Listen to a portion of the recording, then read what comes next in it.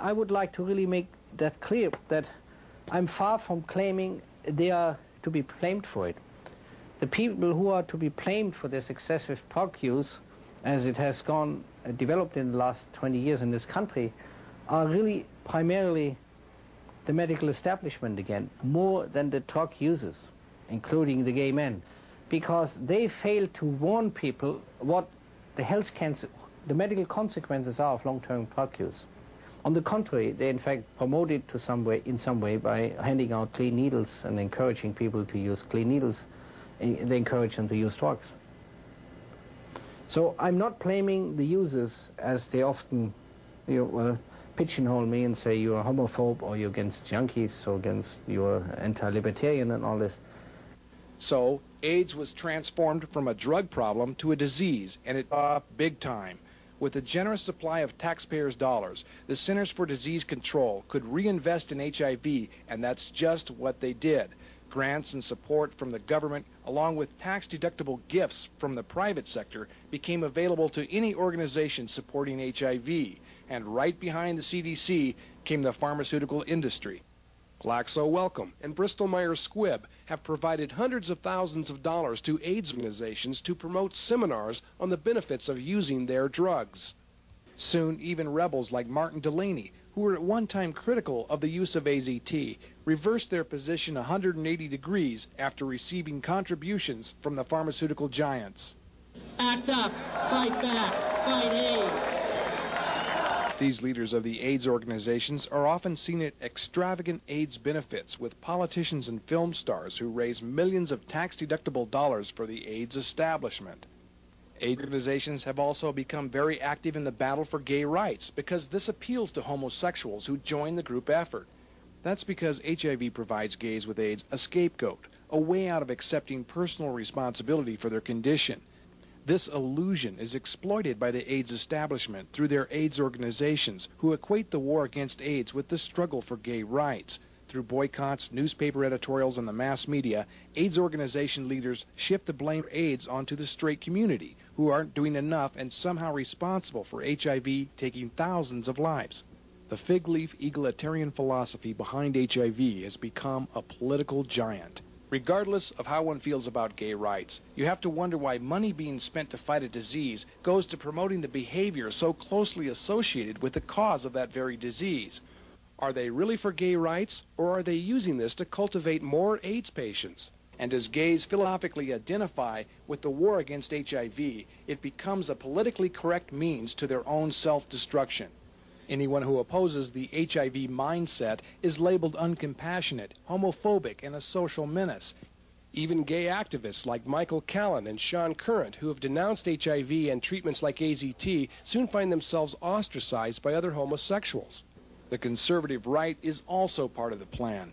The CDC and the AIDS establishment have buttered both sides of the bread politically and support churches, community health centers, doctors, and schools with HIV disinformation and, in some cases, government funding. One group in particular, Americans for a Sound AIDS Policy, is lobbying for mandatory HIV testing. But scientists remain the most important group to control. Because money for research is handled by the National Institutes of Health, anyone who dares to challenge the HIV hypothesis risks losing their funding. Dr. Peter Duesberg was given the Outstanding Investigator Grant, the NIH's most prestigious award. But when he began presenting arguments against HIV, his funding was terminated. Yes, I had for 28 years I had government grants to do research, and I lost them all since I questioned the HIV hypothesis. I, for one, have tried in the last 2 or 3 years, desperately. I've written 18 grant applications to study the effects of recreational drugs on cells in culture, on animals, or even on humans, if this were possible. Every one of these applications has been turned down. And there's not one single study funded by the National Institute of Health or by the Department of Health and Human Studies, I say not one, not even uno, that studies the long-term effect of these drugs on health. The amount of funding going into HIV/AIDS research is tremendously disproportional to the masses afflicted with other diseases. AIDS patients get $15 of government funding for every $1 spent on patients with cancer, heart disease, or MS. So the resources and scientific research used in HIV AIDS diverts our efforts from other diseases that afflict larger groups of the population. In this way, HIV and AIDS are killing us all. In order to justify the need for this enormous amount of money, the AIDS industry must continually perpetuate the terror of a mass epidemic while making announcements about breakthroughs in research and new drug treatments. Yet the answer, they say, is still years away. To keep the AIDS threat alive, the CDC has used statistical sleight of hand. For example, they keep adding diseases to the AIDS disease list. Naturally, as diseases are added to the list, AIDS cases increase. If the CDC wanted to make it appear that AIDS was going away, all they need to do is subtract diseases from the list. But, as critics state, that would be bad for business. Yet, in spite of all they've done to juggle figures to fit their projections, new AIDS cases continue to decline. Only 1 out of 10 AIDS patients are female, a number that is embarrassingly low for a disease that is said to be spread sexually. So they added cervical cancer, and by the new definition, having less than 200 T cells and HIV antibody, overnight thousands of women became new AIDS patients, and the CDC played it up big with announcements that women are now the fastest growing group of new AIDS cases. For over 12 years now, HIV proponents are still trying to explain exactly how HIV causes AIDS and why in other cases it doesn't. Rather than admit HIV might not be the cause of AIDS, they've gone way out on a limb with far-fetched explanations. For example, the reason why Africans are not getting AIDS is because HIV has 2 strains, HIV-1, which causes AIDS quickly among Americans, and HIV-2, which is weaker and not causing AIDS in Africa. Duesberg argues they are both weak and neither one are doing anything. Another explanation that was proposed was that HIV could be found in the lymph nodes and then migrated to reinfect the body. But this explanation was abandoned even by HIV proponents when it was discovered that the amount of active virus in the lymph nodes was too small and insignificant to generate a reinfection. The most recent attempt to explain HIV's long latent period and how the virus eventually causes AIDS was based on the viral load hypothesis by Zapier Way and David Ho. They claimed that HIV slowly wears down the immunity and causes a civil war where the immune system turns on itself. But their procedure of detecting HIV was through a DNA process called quantitative PCR that cannot validate if the virus is active, and their calculations are inconsistent with other valid tests measuring active HIV. In the Reappraising AIDS newsletter, mathematician Dr. Mark Craddock uses a time infection rate disease formula to prove that David Ho's viral load hypothesis is mathematically impossible. It's a desperate effort to hold on to HIV.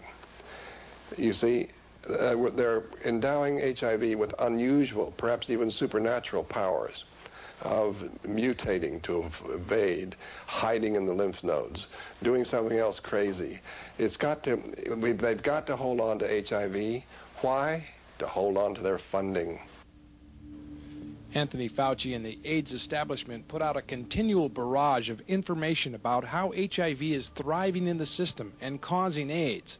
This fools the public, but it does not change the facts. And the hard fact is, HIV does not work in the real-life population studies. It can't go on forever. A lot of us are beginning to see now that the handwriting's on the wall with HIV. It's very difficult for the proponents of the HIV theory to persist in the face of weekly or monthly evidence to the contrary. For several years, Dr. Richard Stroman has predicted that the AIDS establishment would use a face-saving diversion called cofactors to explain HIV's shortcomings.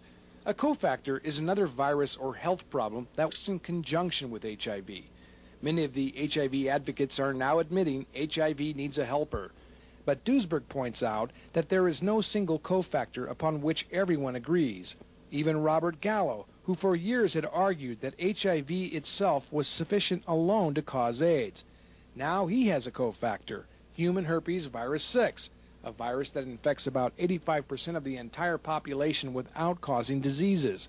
The question is, Will Gallo's herpes virus become a main consensus cofactor? I doubt it. I think it's just the cofactor of the months or the 2 months until the next one comes along. I've seen so many. The whole thing is not an infectious disease, and with another infectious virus, you don't get around that.